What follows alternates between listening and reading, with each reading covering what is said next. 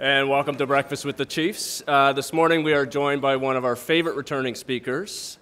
But before we start, I would like to remind everybody that Breakfast with the Chiefs is not possible without the support of our sponsors. Today, supporting our event, the Canadian Foundation of Healthcare Improvement. I believe Graham was here. And the Canadian Institute of Health Information, there are a lot of them. I think I saw Kira Lieb. I don't know. Yes, I did. And also IBM, Phil, I think Phil was here. And NRC Health, Karama is here, and as well PwC. And for those of you who are attending your first Breakfast with the Chiefs, there will be a little bit of time for Q&A at the end. Just put your hand up and I will have a mic available. And if you would like, we can get started and welcome Leslee Thompson.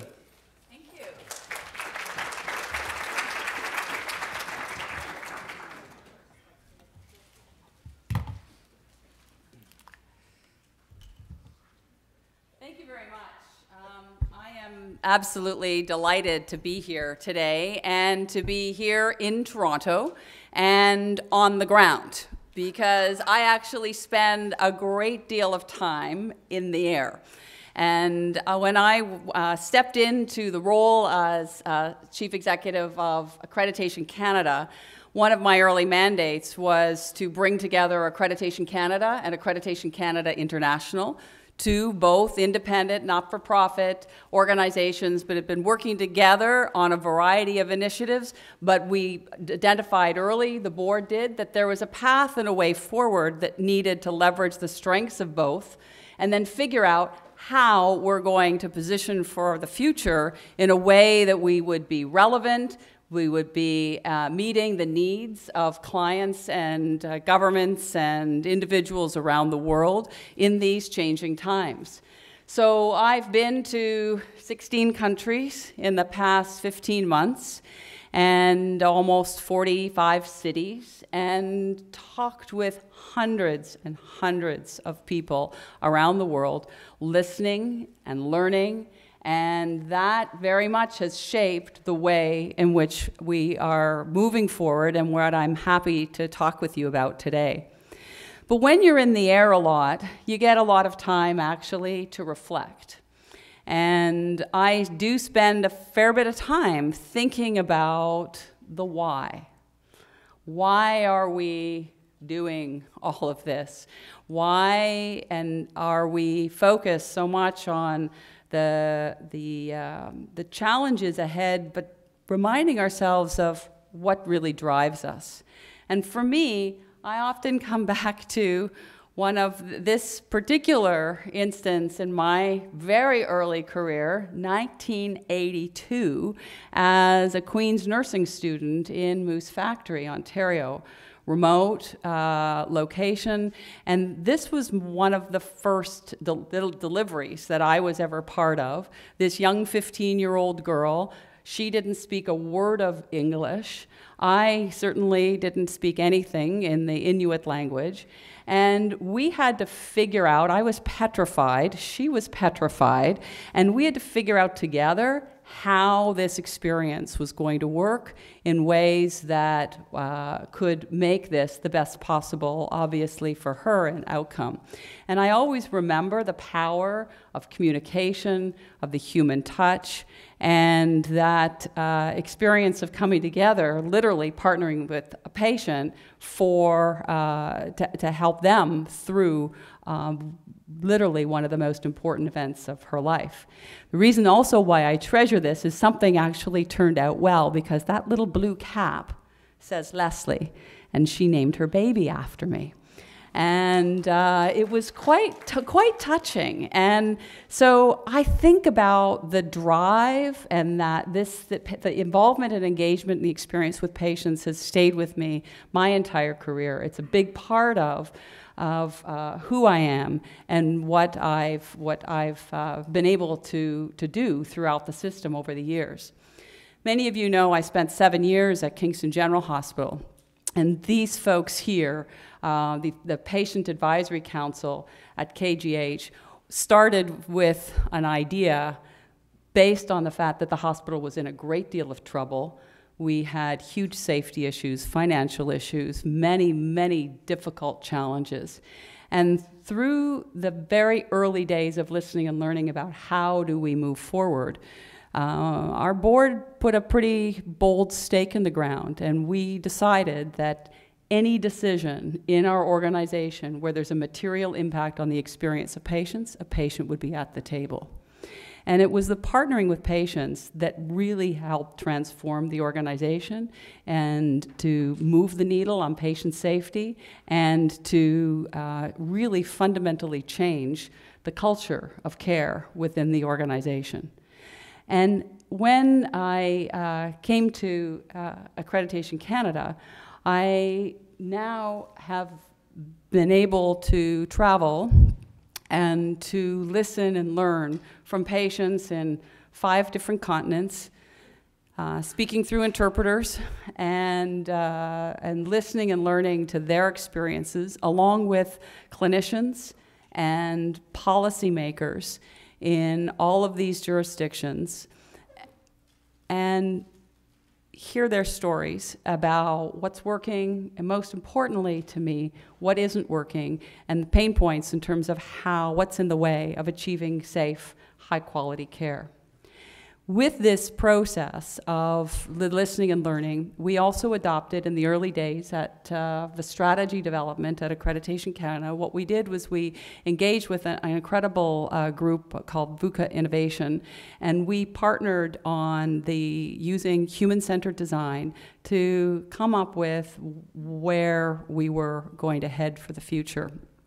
And part of that is doing research and interviews, in which we did with 700 people from around the world, and included from those are many of the conversations. And I'm going to share with you some of the highlights of what we learned, because this is the platform from which we're changing.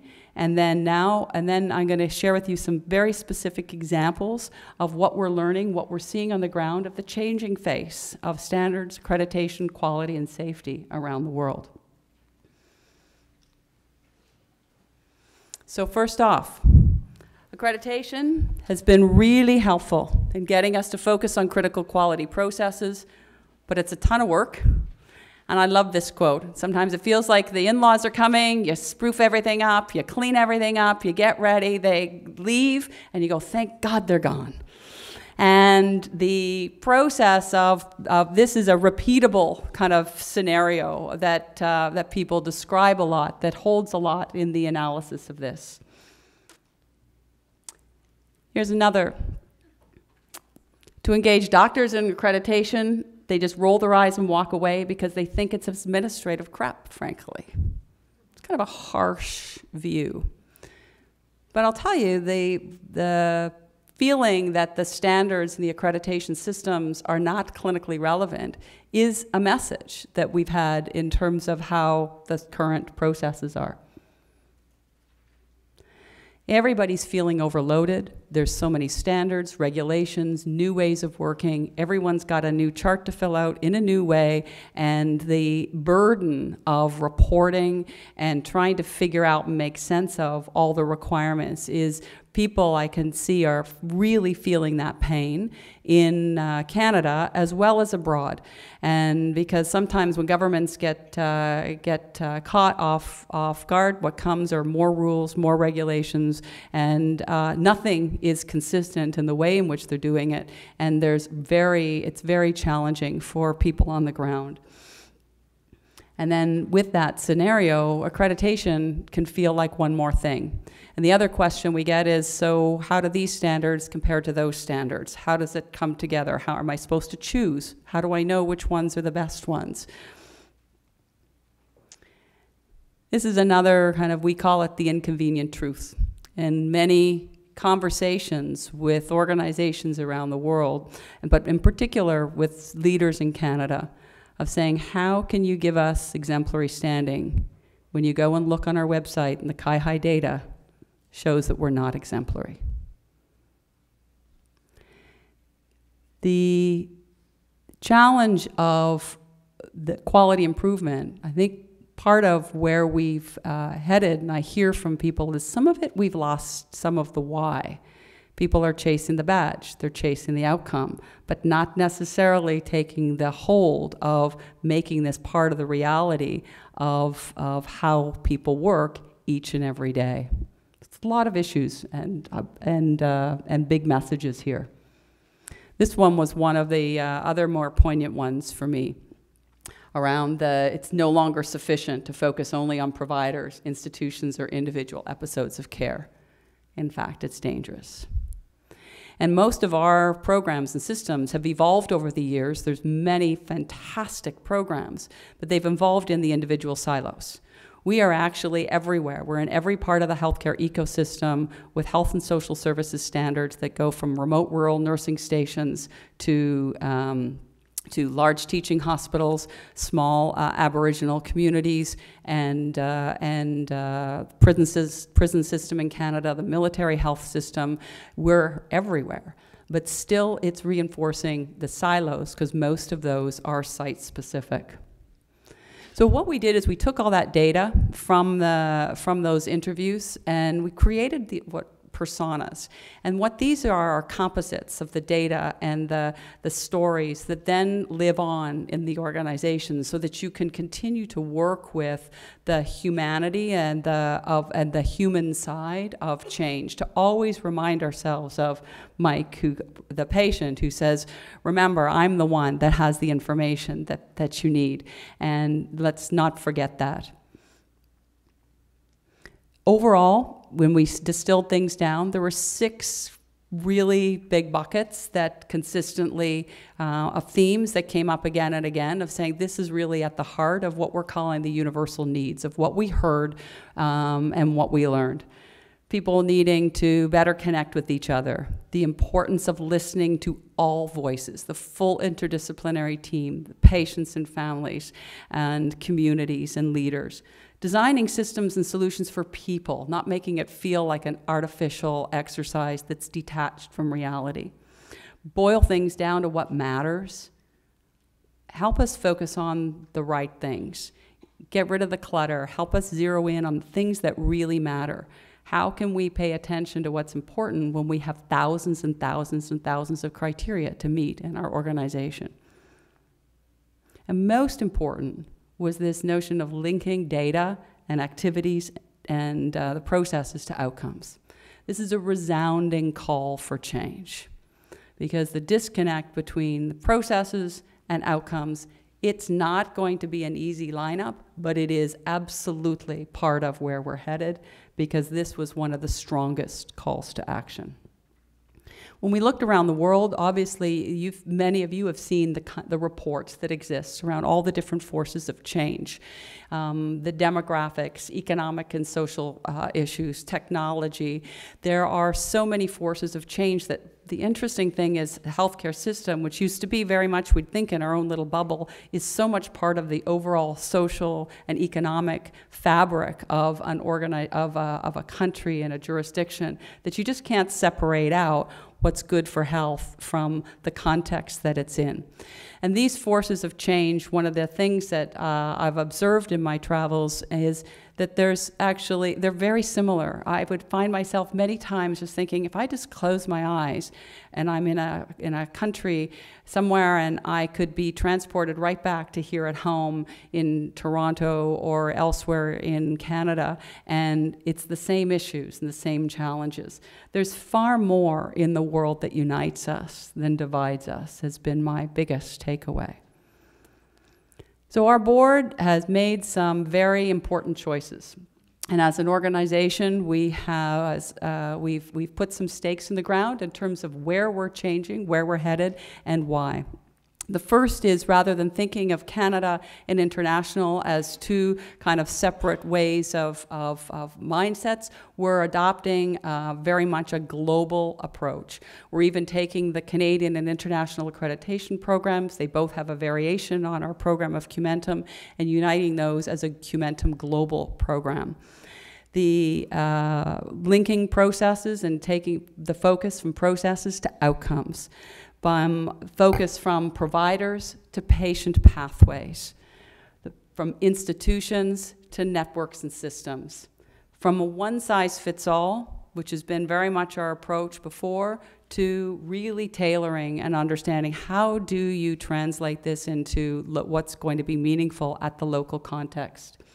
And from a we know best to a co-design approach in terms of tackling what the tough issues are in various organizations and systems and jurisdictions around the world. But the other stake in the ground that we've put is this separation of standards from accreditation process. So what we've done is we've moved all the direct accreditation activity from Canada and international, and we've moved that, and that's the focus of Accreditation Canada. We repurposed what used to be Accreditation Canada International, and that has been now renamed, repurposed as Health Standards Organization, HSO. HSO is really the engine of the development of the standards, and I'll share with you in terms of a whole new way of doing that. The standards, the design of the assessment programs, the activation services, but it's really the engine of change and innovation that will then offer up and support the delivery of programs and services to Accreditation Canada, as well as to other accreditation bodies around the world. This is an example of that we're going through a process of becoming a health standards organization. And this is a formal process that is with the Standards Council of Canada that actually, by upping the bar of the way we work, and the way standards are developed, will actually allow for the formal designation of these to be national standards of Canada. Right now, if you've got someone from PEI and you've got someone from Vancouver and a good cross-section of people, we say we've got national standards. This actually is moving us to a designation of a lot more rigor, public transparency, accountability, in order to raise the bar on the quality of the standards that are at the underpinning of any assessment program. You just can't have a strong assessment program without the basis of these standards. We're in the midst right now, we're launching 25 technical committees. 8 of them are launched after going through a priority setting process. These are the ones that are in play now. Focus highly on the development of integrated health system, integrated health services standards, improving some of the ones that already exist. Primary health care is getting an update, but technology-enabled health is a very big one, as well as the focus on assessment methodologies. And every technical committee, people are recruited for standing committees for about 5 years, and these are made up of 25% patients, 25% clinicians, policymakers and administrators, and others that are required with expertise to advance that. And they, through this consensus process and with public consultation, are setting the standards for the future. We launched Client and Family Centered Care Standards in 2016, which brought the criteria of doing with patients and families together as part of that evaluation of every criteria that was launched in 2016, and it's being rolled out as part of the Cumentum Global internationally. And one of the other big steps that we've taken is introducing the notion of the experience of patients as surveyors. So we've just completed the first prototype of what that's going to look like, what that's going to feel like, and patients as surveyors will be part of the process and part of the future. The assessment methodologies, there'll be a much bigger range than there ever has been before, and this could include everything from spot kind of assessments to some parts attestation to having assessments happening on a regular basis, and with the submission and review of data and outcomes to drive the assessment decision. All of that is being looked at and designed with our technical committees now. We've wrapped all of this together as in the notion of people-powered health. And this is our kind of our framework, our way of working, of engaging people for change down the future. sometimes when I've gone around the world, what I've discovered is this notion of people-powered health and involving clients and families in everything we do. Is sometimes people think, well, there's different cultural differences, it's not going to work somewhere, we're different, we're special. What I'm here to say is that every corner that I've traveled so far, there is a huge appetite and lots of great examples for involving and engaging patients and unleashing their power and potential to improve the health of their communities as well as what's happening inside. This is a group in Oman of physicians and nurses where we spent a couple of hours talking about patient and family-centered care, and they are so enthusiastic. They just completely blew me away. On one of the other trips that I've done, went actually with Doris Grinspan from RNAO. They've got an amazing program of the BPSO Best Practice Spotlight Organization, and I went and accompanied Doris in Colombia to learn about how they do their assessments and involve and use data to drive change. And one of the really striking features of their program is the active involvement and engagement of clinicians, and which is informing our new ways of going forward. And we're working with RNAO and many other organizations, health standards or the HQO and other standards, people who are in the business of looking at standards and seeing how do we actually help pull some of these things together. The far right picture of the with working with First Nations Health Authority out west in Western Canada, the designing brand new ways of doing the assessments and how to involve and engage and build local capacity so that it fits with their local context. They didn't want our ready-made solutions, surprise, in terms of, but they wanted to embrace the standards but move in a different way to design programs and services that were going to fit their way of working in the future, and we're in active co-design mode with them right now. In the Netherlands, they call people and patient and family-centered care, they talk about co-makers. And this gentleman, a patient that met in the Netherlands at one of the hospitals, their patients and the engagement is very strong. They've got a very deep connections with their communities. Communities very much in building and supporting the setting the bar for what they expect of their hospitals and their communities, and really impressive. In fact, in Europe, it's been a real eye-opener around the extent of active engagement of patients. And one of the most incredible examples that I'm going to share with you is a project we've been doing with the European Commission. So the European Commission has a legal framework for across all 28 member states that's for cross-border healthcare. And cross-border healthcare is a legal framework that then set up, we were asked, and it's the first project of its kind in Europe, done by the European Commission, to establish what are called European reference networks for people with rare and complex diseases.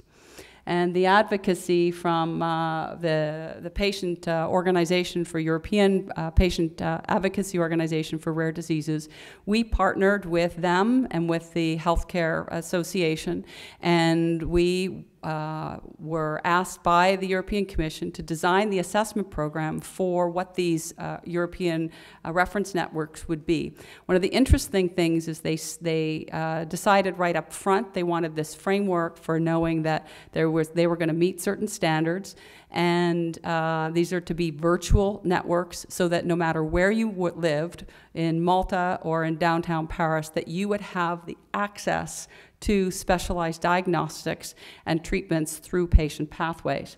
This was the meeting I attended in terms of the closing of the first cycle of the project, and it's been a spectacular success. And one of the reasons, one of the phenomenal deep engagement with clinicians and patients. And this happened from the time of contract awarded to the establishment of the program, where it required getting agreement from all 28 member states at the policymaker level, the clinicians of 14 European reference networks and patients, and it was completed in 8 months. So this went, the groundwork of the idea happened over a number of over many years, but once it was established, and now these are up and running. You can look at these on their websites, and it is a remarkable.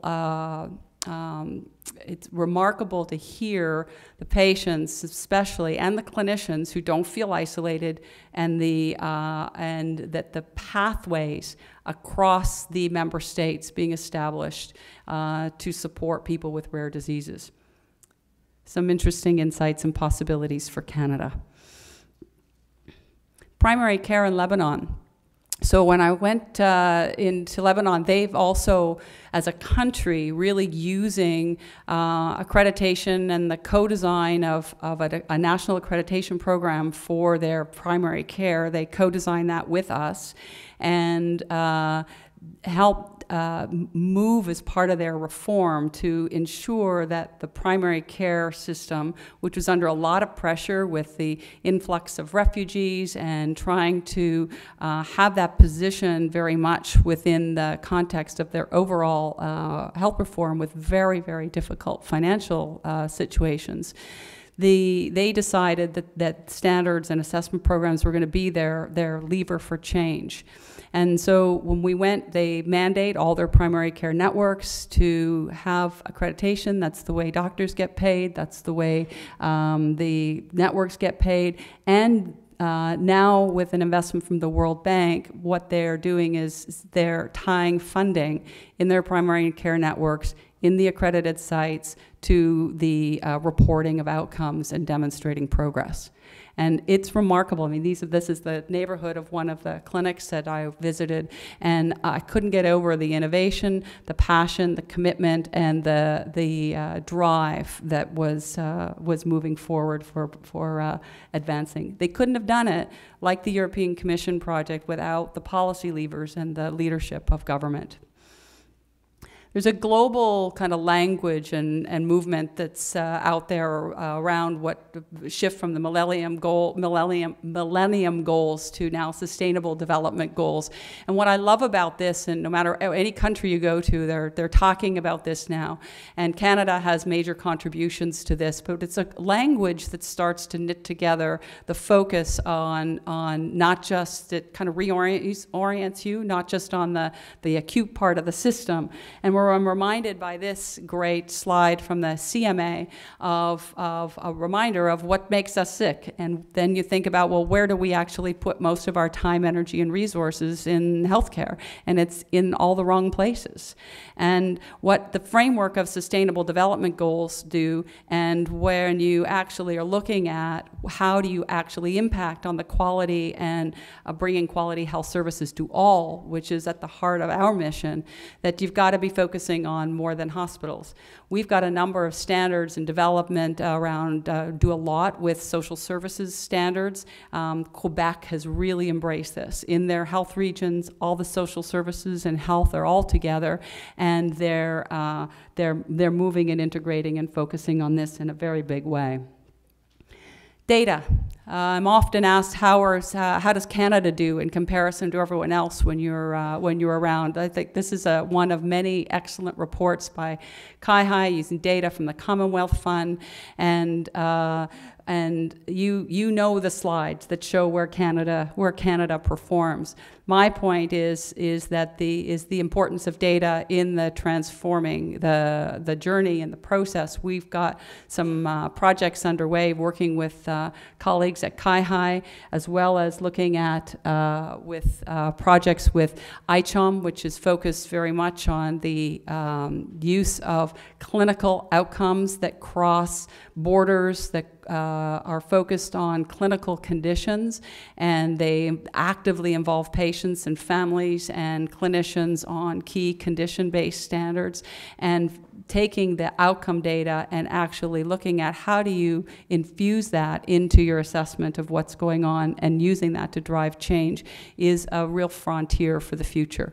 We do not have all of this figured out by any stretch, but what we are doing is on a path and a journey fueled by the clients who are saying, already signing up in some areas of saying, we want to test this out. What if you looked at the data that was posted by CIHI as part of our initial assessment to decide on how we work? I met with 4 deputy ministers of Atlantic Canada last week, and this is an area where they want to boldly go in terms of trying to tie the two pieces together. Technology is going to be a very much a part of the future and how we work, and just to give you an example of how much is changing, is that right now with this we can do self-assessments, all the processes of clinical tracers and self-assessments in for our using the standards and assessment methodologies will be done on your phone.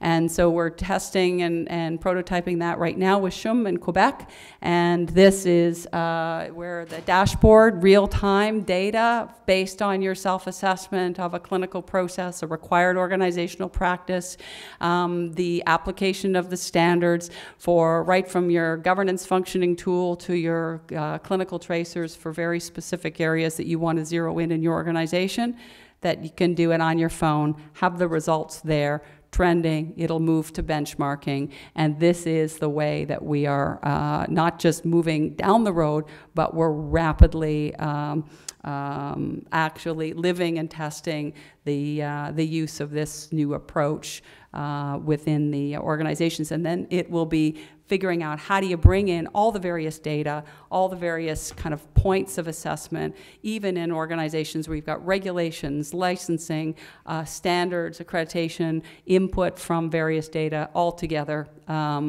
to a single integrated face to then look at exactly where you're at. One of the other examples of just customizing tools and approaches for folks working, just did an initiative with BC doctors. They wanted a work-life pulse survey that was specifically for physicians. They said, the one you've got just doesn't work, but we want to understand where we are. So we tailored it, customized it.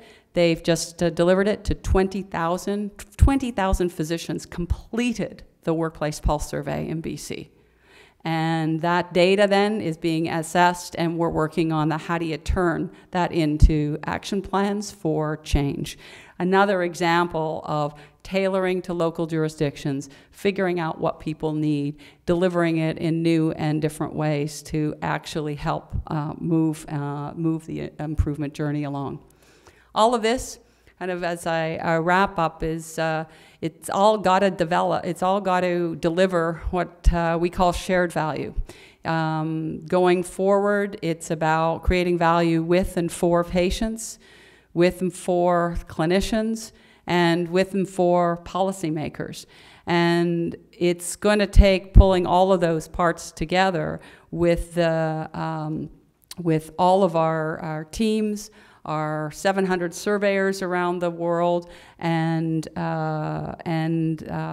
those who are deeply invested in achieving and demonstrating the best standards that they can for the health of their populations, their communities, and their patients. But shared value, you hear a lot about value-based care, value-based procurement, value-based everything. We're really focused on shared value and figuring out how do we actually bring that to life in a very concrete way. So all in all, there's, when I kind of step back again, looking at the lessons learned from around the world, again, my message is there's far more that unites us than divides us. I'm incredibly struck by the passion and the commitment of people to try and do the right thing, but also we put so many roadblocks in people's way that must be moved. We are not going to, in our journey as Health Standards Organization and Accreditation Canada, we're not going to be doing these changes alone. Working with organizations and various jurisdictions around the world, our surveyors, our staff, our teams, our various organizations, private sector partners. This is the only way that we will go forward, but there's a lot of energy and excitement about what's happening, and around around and some of the early steps that are really proof of concept that we're on the right track. So this is the team at home in Ottawa, where really we've settled on this bold ambition to unleash the power and potential of people around the world who share our passion for achieving quality health services for all. We have teams of people in different countries as well. We have offices in Belgium, in Ecuador, in Montreal, in Toronto, and here, and in Ottawa. And it's pulling all those folks together with the many partners that we have that are going to allow us to move forward.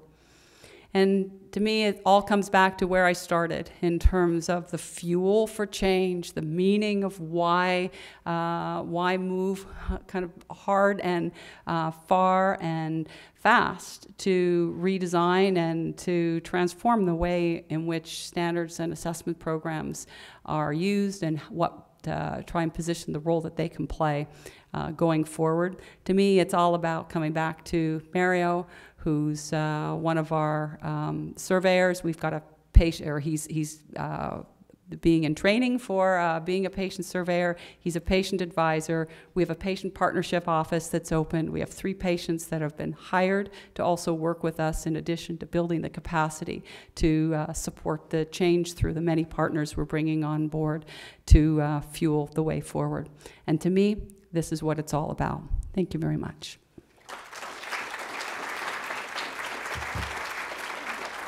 So we now have a little bit of time for Q&A, and if anybody has any questions, just raise your hand and I'll come over.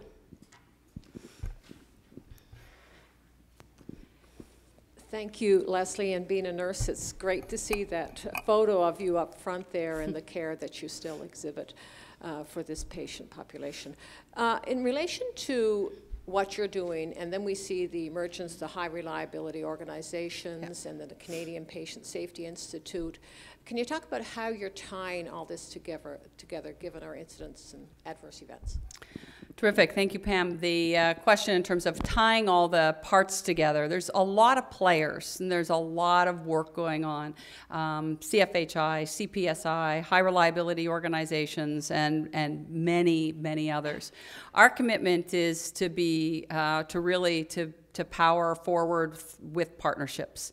We are working with all of those organizations and more to figure out, if you actually take the persona of, if you were an organization, what does it look and feel like by trying to work with all of us? And understanding that and figuring out, where do we help rationalize, where do we help align. Right, there's a lot of great partnerships that have already existed going forward. CPSI and Accreditation Canada, as examples, have worked together very, very closely in the past. We're taking that to a new level, and we're going to be discovering what else can we do to help support, so that people don't have to feel like they're making choices. Do I use this binder or this binder? Do I, how does this one fit with this? If I follow this path, is it going to be the same as if when you come and do a survey, have I chosen the right approach? Fact is that people need a variety of tools. There's no one size fits all, and we're not going to, and it doesn't need to be all one offering. We heard loud and clear, even even with the patient safety culture survey. You know, Accreditation Canada used to say you had to use our tools. We're not doing that anymore. There's ways that you can incorporate, and we're using our technology platforms as the way to be able to link the use of tools from different ways into supporting the work going forward, including like one of the great patient safety culture survey tools that people have been using, UHN's using it now, and a lot of organizations around the world, is the AHRQ patient safety culture survey tool. Well, we actually use that with all our international clients, but we haven't been using it in Canada. So that's an example where we're bringing together global learning, figuring out how you put it together, and being able to offer up the most value for people. And reducing duplication, making it easier to do the right thing, has been a very, very strong call to action, and we're responding to that. Thank you, Leslie, and thank you for reminding people of our joint visit in Colombia. Mm-hmm. You mentioned the issue of where health really hits the road, which is not healthcare. Yes. So I wonder how many in this room know, for example, that today is the release of the largest report ever in Ontario about correctional facilities and where correctional facilities need to move. So first, apologies, because I'm leaving in like 5 minutes to go to that press conference at Queen's Park. But I would dare to say that very few even know that that's happening. So you saw a lot in countries that are less fortunate than ours, but you also see that in indigenous communities here. Yes. And you mentioned that, and I really think that's a refreshing view, but that needs to move to action, right? Yes. So if here in this auditorium, right, breakfast with the chiefs, very important, this is the top leaders or many of the top leaders, if likely not many know that this is happening today here in our own home, how do you plan to move, whether it is HQO that is doing a tremendous initiative on social determinants or others? I wouldn't say RNO because actually we walk the talk with social determinants. But how do you propose, if we know for a fact based on research that actually what creates health, right, is equity of resources, access to resources. I'm talking even water, right? I'm talking income, et cetera, et cetera, et cetera. Whether it's for inmates, whether it's for people with addictions, with a safe injection, whatever. What would you propose to the leaders of organizations? You know, that's one of the things that we're doing to make a contribution and that will engage others is with some of the new standards that we're developing. If I take the integrated health systems standards, public health, we've got public health standards. They focus on these issues, and they put the reason why standards have a very important role to play because they are based on saying this is what, based on the evidence and the consensus of experts, what should happen, what should be in place. And so having those well articulated, well expressed, making sure you've got the right people around the table, the right evidence being brought to bear, and putting that stake in the ground and saying this is the standard. And that's why we're raising the bar of this. We're not leaving it to informality. We're not leaving it to who was around the table that happened to know someone who knew someone. And then all of a sudden you have a standard that starts to reflect the table, as opposed to the standards that actually reflect what they should be. And these issues are, we're using the Sustainable Development Goals as part of the framework and thinking as we move forward, as well as from WHO, the People-Centered Integrated Health Services thinking, which tap into, especially of how you need to be connecting with communities, the transitions in care, and getting at some of these core issues that need to be in place in local jurisdictions and healthy communities. So no one thing is going to solve these doors, but I do think that where we're moving to is, well, there will always be a role for facility-based accreditation or standards and accreditation. The emphasis is on the pathway of the person and within this integrated system that brings the communities and the patient and the institutions together. And there will be stakes in the ground of what those standards need to be. And we're not going to shy away from those. They will, and people will then be able to decide how they progress toward the standards. But the standards will be there, they will be declared, there'll be national standards of Canada, and they will, that is a start, and making that a platform for change and a lever for change that people can, we're also going to really work on, with our people-powered health, having conversations with the public. And because I absolutely believe that the voice of patients and the public and citizens will be the real driving force behind reform. We've been dragging our heels in the system for so long, and we have so many examples of where we all know what the right thing to do is, and we just aren't moving. And so this is part of, or some examples of what we're going to do. And every leader needs to step up and focus on doing those right things and working together. And what I've learned from jurisdictions like in Colombia and the corners of some of the countries I've been in is there's no shortage of great ideas, and innovation can happen in all circumstances, and money does not solve the problems. Does not solve all problems. Does not solve the problem for healthcare. Yes. It does solve the problem for people, for individuals. Yes. Yes, fair enough. My name's Andrew Williams. Hi, Andrew. I'm a hospital, a CEO, and also a surveyor. So I raised some comments from a couple of perspectives. First, I want to just give a shout out to Accreditation Canada, because I believe unequivocally that the care we provide in our systems is better and it's safer as a result of the diligence of the accreditation process. And I think that's fundamentally important. So don't ever lose sight of the role you play in pushing the system to raise that bar. Thank you. We need that direction. But a couple of granular observations. I really like the direction that you're going. I think you can never excel if you don't renew, and you've got some really neat ideas. I think the current rating system that you have with accreditation is a massive barrier to where you want to go. I can't tell you how many times I've been sitting as a team leader at a debrief, and it's evident to me that the leadership team is focused exclusively on the rating and not on the processes that they have as an organization. So that's a worry. And the second point is that, and I think this is a huge opportunity, I would like to see accreditation focus more on governance.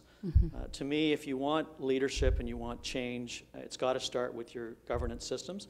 And I don't think we provide enough attention to it, certainly in the survey process and in any area in general. So I think that's a huge opportunity. Thanks for both those comments. On the rating scales, they will change as we move to Cumentum Global. There's process underway. There will be engagement and discussion. We've heard loud and clear, and we agree the current rating systems in Canada are not working. And there needs to be some sorts of rating, and how that's going to look going forward, I don't know exactly, but we are moving away from the current model. But also, and as I was talking with a group, the whole province of Nova Scotia is getting ready to undergo their accreditation, and Alberta, the whole Alberta Health Services is this week. What we're talking to leaders about in the meantime is saying it's up to you to set the tone in your organization. And we need more conversations with board chairs and CEOs about, they do set the tone. We don't tell you that has to be the most important thing, but there's been a disproportionate emphasis on the prize, and that is, I think, really getting in the way of achieving the right things. On the governance side, there is a lot of work to do in there. Even when you look across Canada, in the outside of Ontario, almost all the boards, but I'd say actually in Ontario as well, with the LIN boards that are now going to be delivering services. So we're under conversations. What does that mean to have accreditation processes for them as well, and needing to figure out how that might work. But when all the boards are appointed by government, that is another whole dynamic, because most regional health authorities and regional entities people are government appointees. So there's active conversation around how that changing landscape, or how to deal with that changing landscape, as well as getting at the heart of what you've described. The integrated health services standards, the work that's just recruiting the technical committees now, but that's focusing very much on leadership and governance as the focus for what needs to be in place for integrated health services. They would be used at the jurisdictional level. So we're gonna get there. Thank you for your comments and for your service, Andrew. Both you and Ron and others are the lifeblood of Accreditation Canada, and we really couldn't do any of this without you. So thank you. Hi, thanks, Leslie. Maureen Quigley. Just can you help us to understand, in light of the changes you've made, what the organizational relationship is now between Accreditation and HSO? I'm having some difficulty in visualizing that. And also, in terms of level of effort, the balance between the Canadian and international work, given that you did previously have the two organizations, now have one. What does that mean in terms of emphasis? So first, in terms of an organizational model, they're both independent, not-for-profit entities. HSO is that's where the board is, and we have the main board as the Board of Health Standards Organization, and Accreditation Canada is an affiliate organization to HSO. But we work as one. The board oversees all the parts and the performance, and that's how we work. And I'm the CEO of both organizations. In terms of, but you have to meet for the Standards Council of Canada to be a recognized standards development organization. You actually have to have certain firewalls in place between your standards development work and your accreditation processes, and we have all of those elements in place. In terms of the balance of work, Canada is by far the largest set of clients that we have. And our work is driven by that we're paid by clients. And so everything we do is from the organizations and governments and others that are making the choices to use our services. And so that's where we work. And then HSO is doing a lot of that development piece, and that feeds into offering up the products and services for Accreditation Canada, doing its work Canadian and internationally. And internationally, where accreditation, the Canadian accreditation programs are used, some of them have Canadian surveyors going over. We also are training a lot of local surveyors to be able to do surveys in their own local jurisdictions.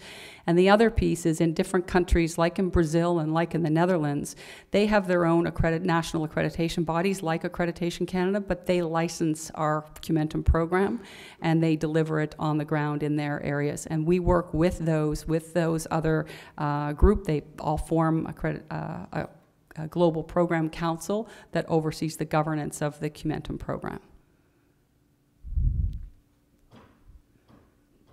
Hi, thanks for a lovely presentation.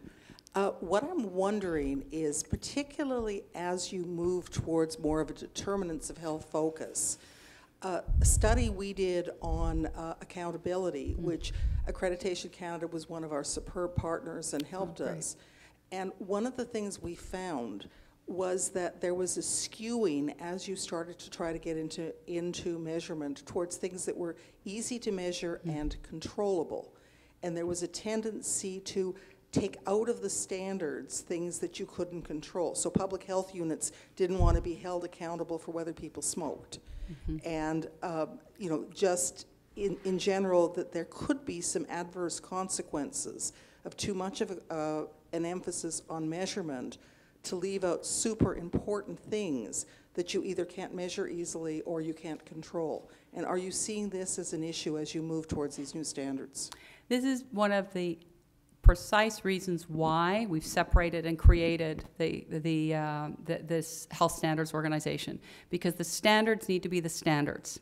When you've got the standards being developed by whether or not I'm going to meet them, and I'm at the table and worried about that as opposed to what the standards are, you are going to leave some things out. And we have seen the examples of that where we've been said your standards are too low on some areas and too noisy and complicated and cluttered on some others.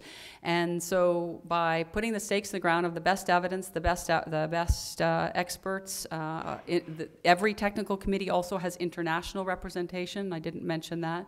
And they are the ones that need to come up with what is the standard. They are completely unencumbered by what does it mean for an assessment program is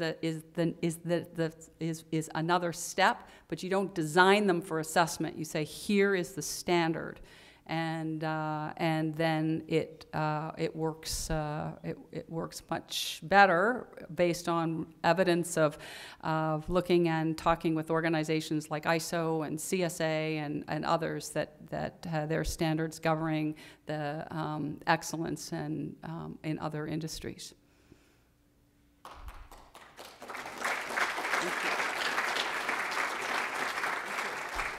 Thank you very much, Leslie. As you're leaving for this morning, our next Breakfast with the Chiefs is next week with Andre Picard talking about matters of life and death.